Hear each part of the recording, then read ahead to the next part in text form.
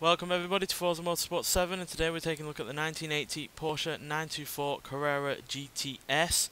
Now the 924 itself started production in 1976, lasting until 1988, though a major criticism of the standard 924 was that it wasn't powerful enough or have good enough performance that you'd expect from Porsche. So I guess you could say this was a kind of response to that, because this was by Porsche used to get this 924 into racing, and the GTS is basically an evolution of the Carrera GT, which themselves were lightened, given better suspension and improved performance. And this GTS is basically a more hardcore version of the standard GT, as it has even more power, has even less weight, weighing in at 2,469 pounds. And the lightness is from the likes of the lack of pop-up headlights, because obviously the motors and mechanisms in pop-up headlights are quite heavy, to no rear seats whatsoever, as you can see when we open up the boot. So yeah, creature comforts are at a bare minimum, as you will see when I open up here, and it's even got racing seats from the 935 Racer. And yeah, as you can see, very little in the way of creature comfort. It's not even got an armrest or anything like that. Padding, carpets, everything like that has been pretty much stripped out entirely. So yeah, proper hardcore racer, the one you can actually use on the road. And yeah, the improvements don't just stop there. It's obviously got wide body fenders, which allow for wider tyres, so you got better grip. It's also got anti-roll bars and Bilstein dampers to improve the handling. And yeah, the power obviously is able to use most of that handling, as with all those improvements, as it has a 2-litre turbocharged inline-4 engine producing 245 horsepower and 247 pounds-feet of torque.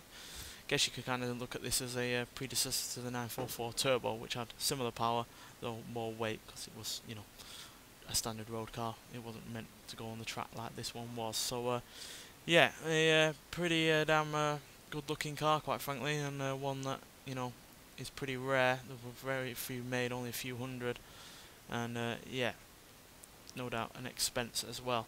And despite all these improvements, obviously it wasn't as quick as your 911 Turbo from a couple of years later, or the 944 Turbo in terms of 0 to 60 times, but it was quicker in terms of 0 to 100 over the 944, and had a higher top speed than both the 944 and the Turbo, the 911 Turbo. So yeah, pretty impressive car all around, and yeah, one that I've always wanted this 924 in a game, and we've got the best version of it, quite frankly, here.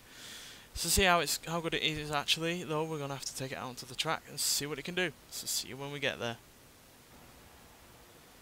Right, we're at Hockenheimring full circuit for one lap, so let's see what this Porsche can really do. So yeah, the turbo is cranked right up for this GTS, up to 15 psi, helping give it that amount of power and torque that it has.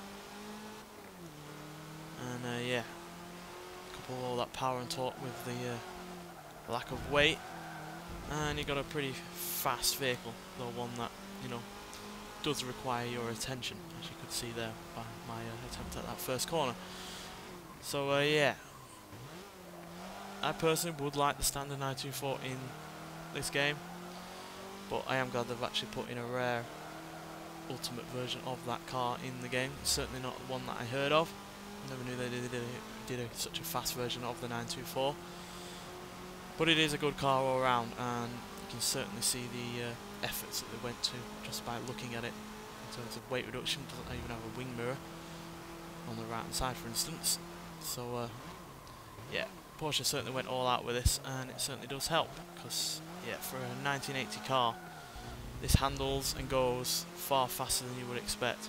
0 to 16, 6.2 seconds. 0 to 113.819 seconds, going up to a top speed of 166 miles an hour. And that top speed is faster than the 911 Turbo and the 944 Turbo.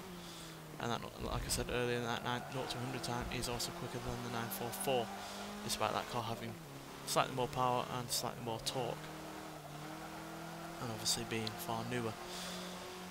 So yeah, I know it's obviously the second Porsche that we've had in the same car pack, but both of them offer different, you know, elements, and certainly offer different experiences.